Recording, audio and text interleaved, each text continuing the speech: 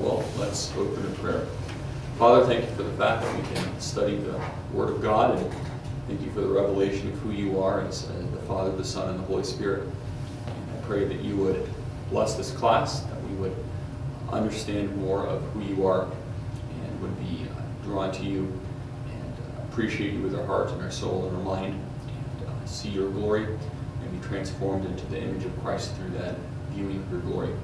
Please strengthen me as I teach and help the students who are physically in the class and those who watch the video as well to understand. And we pray this for Christ's sake. Amen.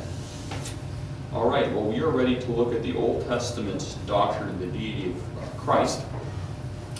And I don't have a handout for you, so you're going to have to actually take notes. I mean, you can still take notes anyway or other things, but I don't. So this is basically no handout for you for this section here.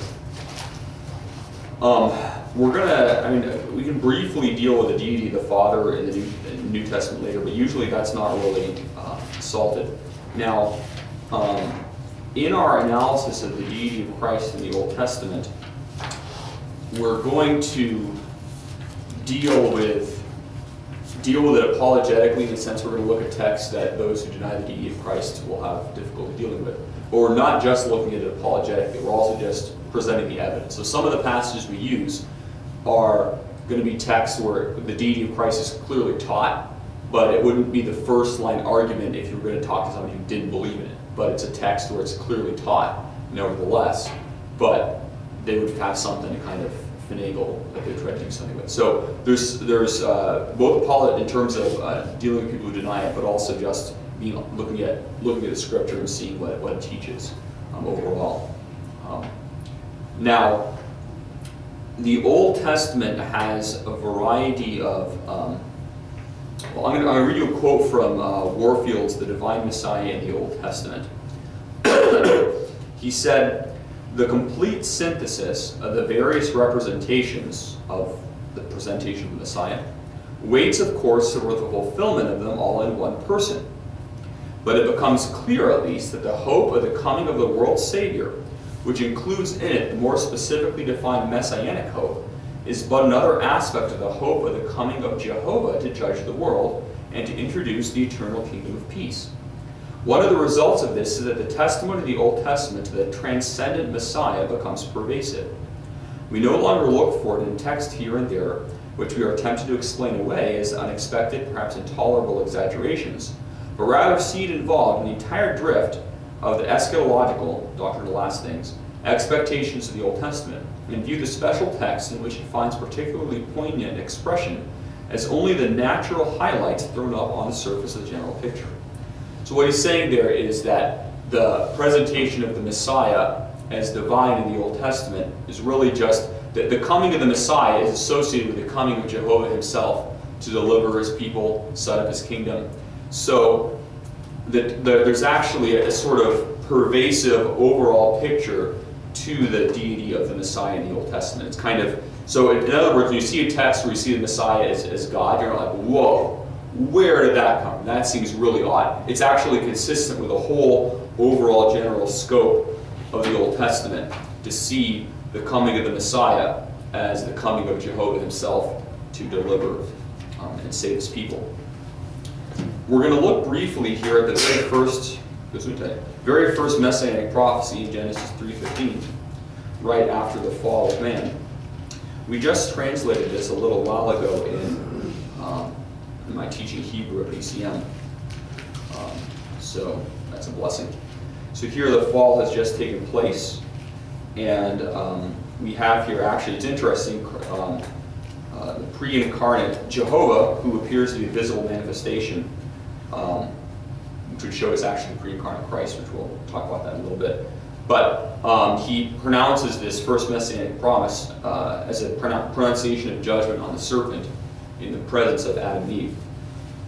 Now Genesis 3:15 says, "And I will put enmity between thee," he's speaking of the serpent, representing Satan, "and the woman, and between thy seed and her seed. It shall bruise thy head, and thou shalt bruise his heel." It would be the seed. So here we have a promise. Now the term seed in the promise of like Abraham is seed and stuff like that, it is includes the line, the line of the godly seed, but seed also involves a culmination in a single person. So the seed of the serpent is, the unsaved people, but not just the unsaved people. It's actually the unsaved people culminating really in, culminating in the ultimate seed of the serpent, the Antichrist.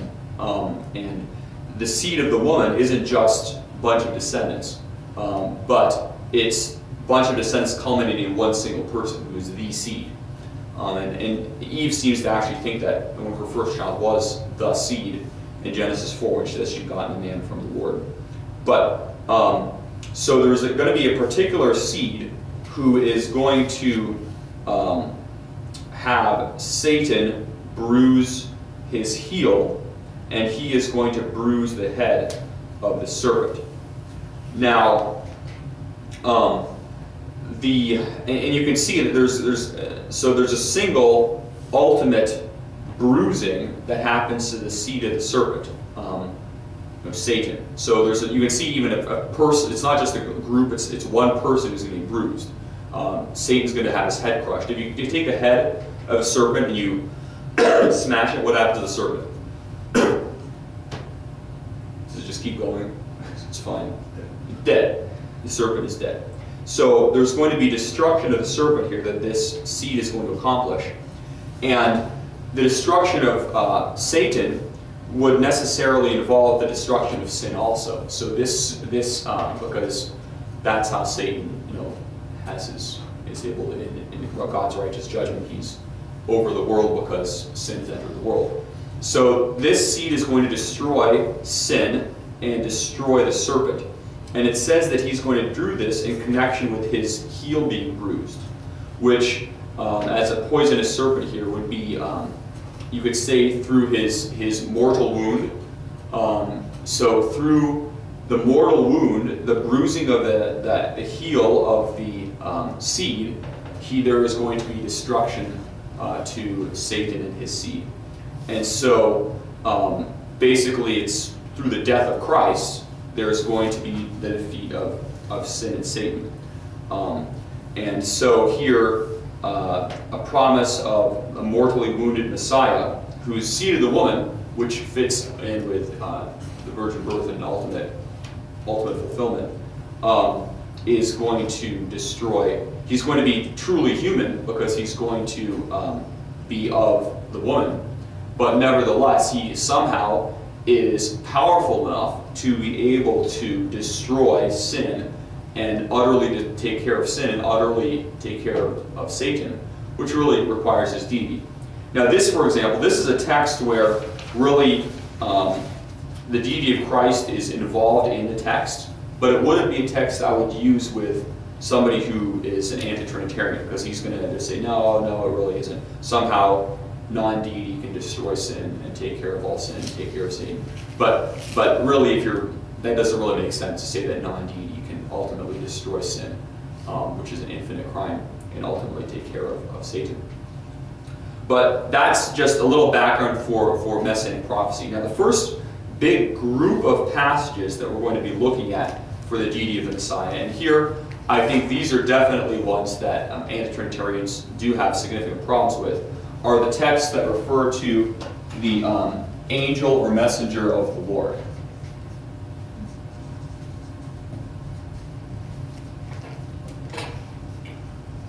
The Lord of Jehovah, the messenger of Jehovah.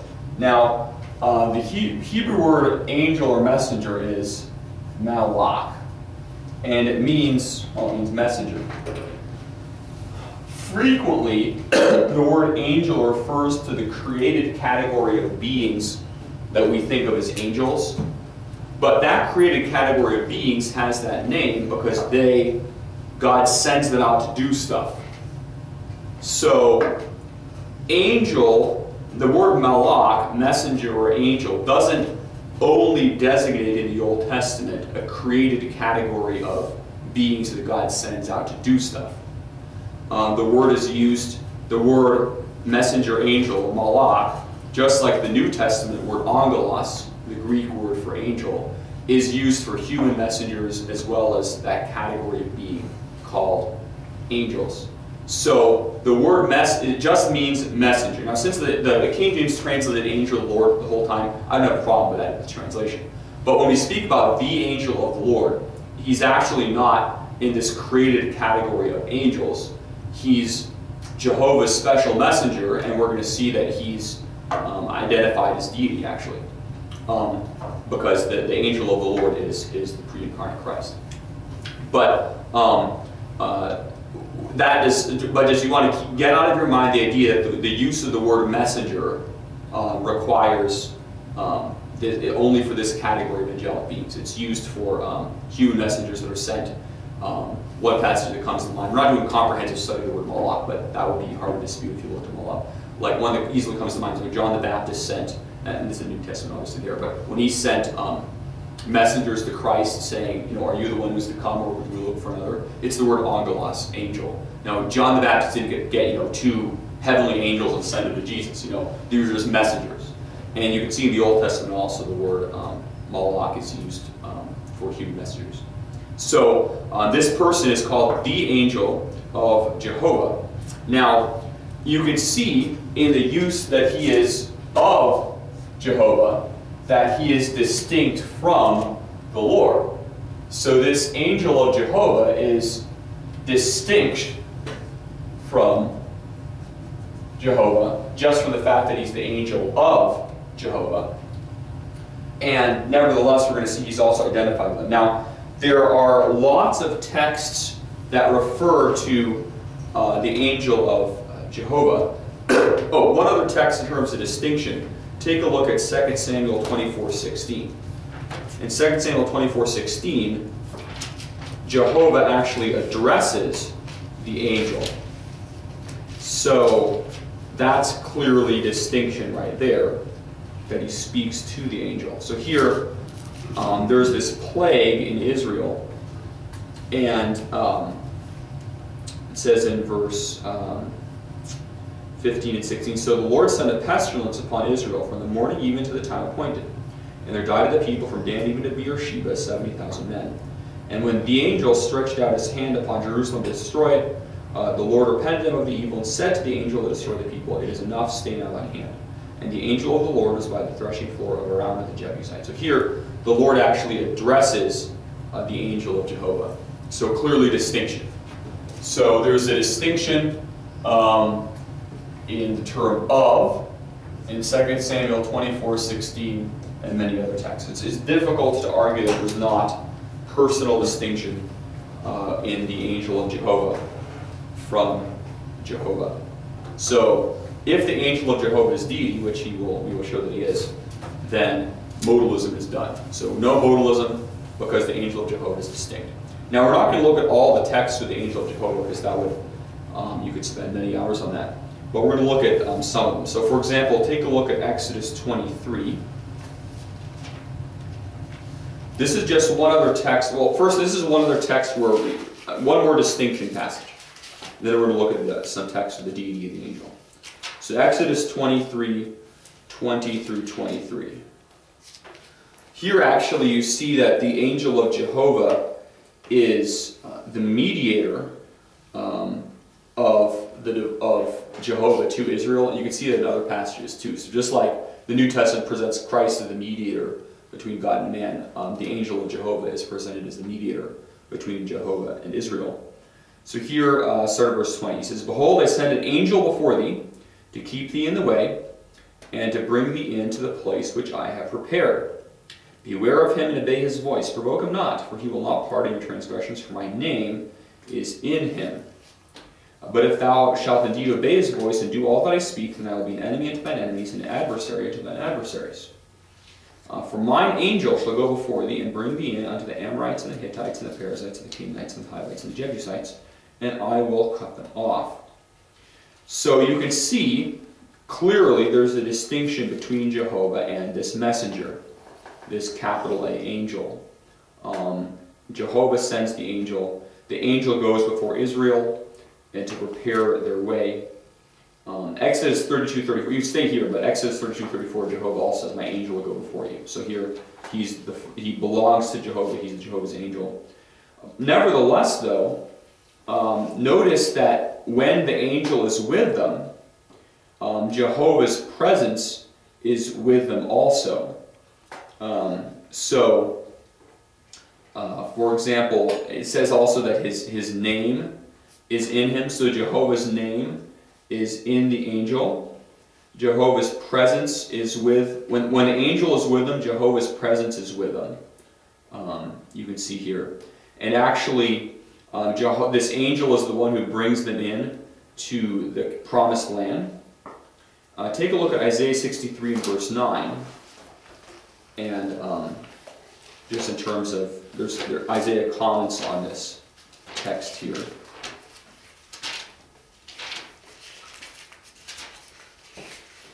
Isaiah 63:9.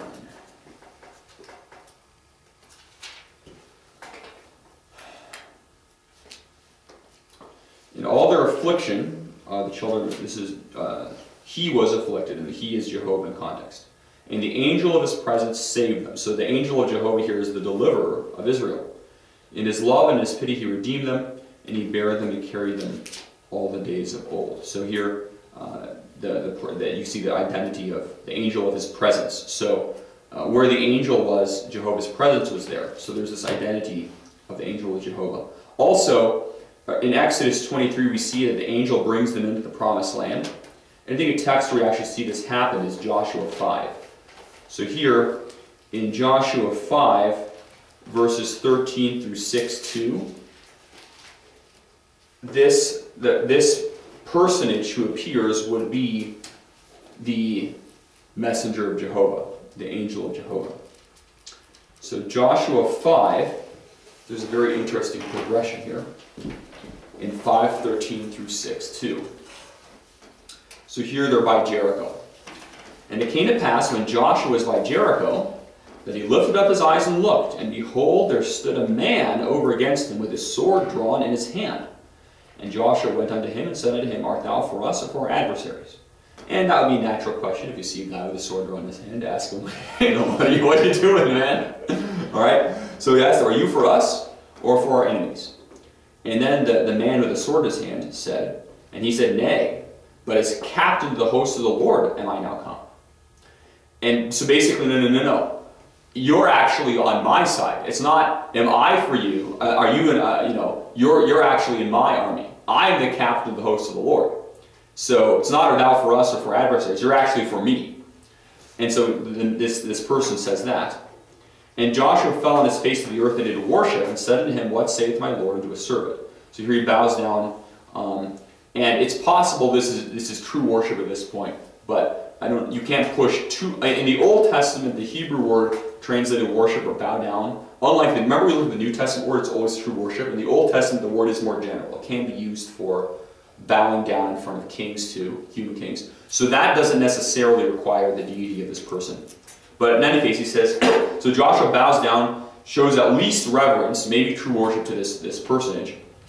And then the captain says in verse 15, And the captain of the Lord's host said unto Joshua, Loose thy shoe from off thy foot, for the place whereon thou standest is holy. And Joshua did so.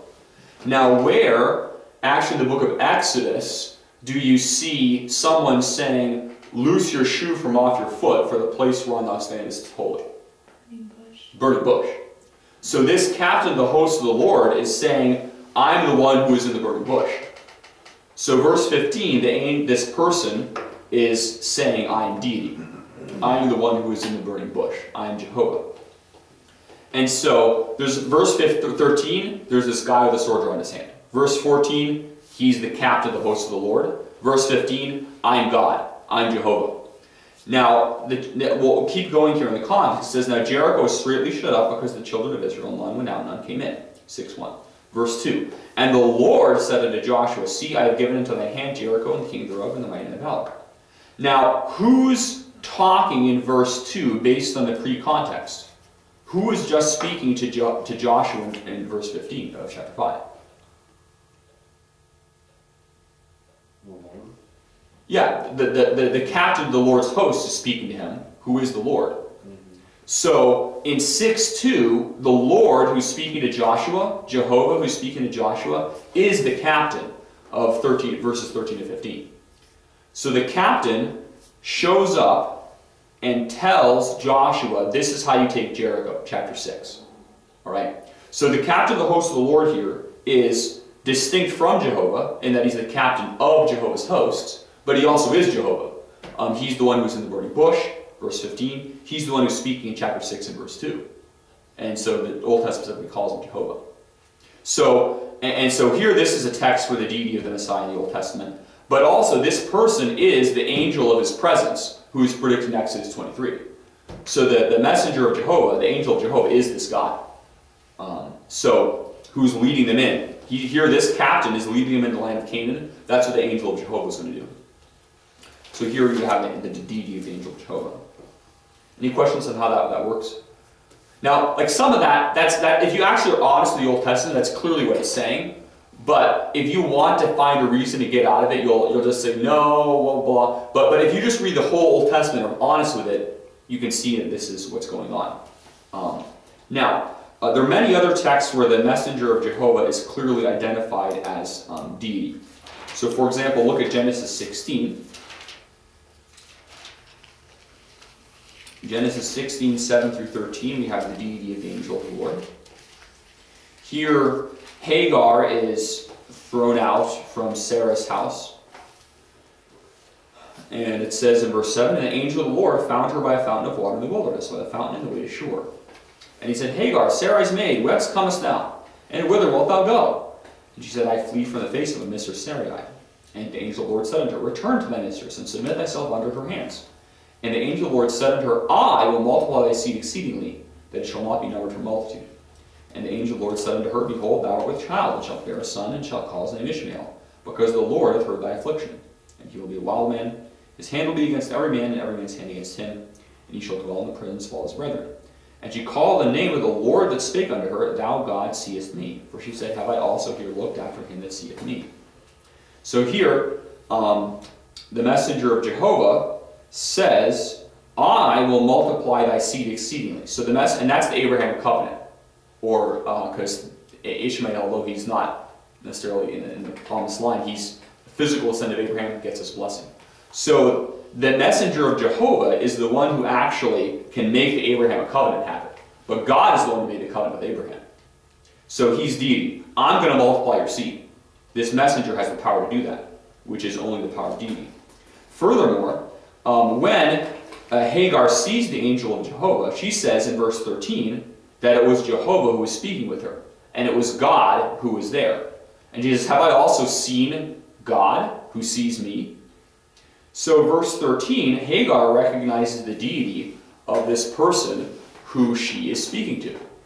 The messenger of Jehovah is deity in verse 13, and I'm seeing God when I see the messenger of Jehovah. If you take a look at Genesis 22, you can see the deity of the angel of Jehovah again.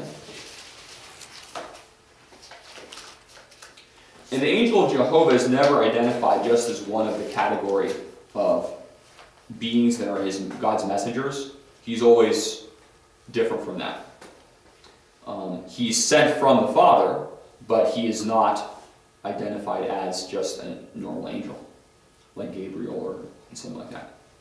Now, in 22:11 through 18, we have this, the story of Abraham offering up Isaac, or being willing to do so. Now, the angel of Jehovah tells Abraham, stop, no, don't do that. You can see in verse 11, it says, and the angel of the Lord called unto Abraham out of heaven, and said, Abraham, Abraham. And he said, here am I. And he said, lay not thy hand upon the lad, neither do thou anything to him. For now I know that thou fearest God, seeing thou hast not withheld thy son, thine only son, from me. So notice here that the offering of Isaac was going to be done to the angel of the Lord. The angel of the Lord says, you have not withheld your son from me. So he is the one who actually Abraham was going to offer his son to. And so then Abraham looks, and there's this thicket here, and he offers the ram.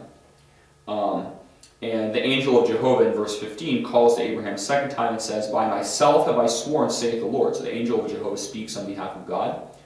"Because thou hast done this thing, and hast not withheld thy son, thine only son, then in blessing I will bless thee," and so on. So here again, and then because thou hast obeyed my voice. So here again, the angel of Jehovah says, "I am the one who gives to Abraham a covenant. You didn't withhold your son from me."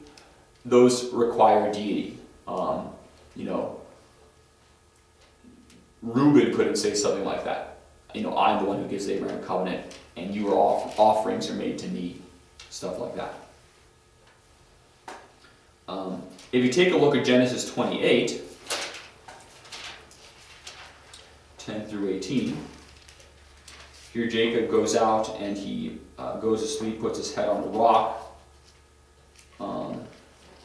and he sees this ladder going up to heaven.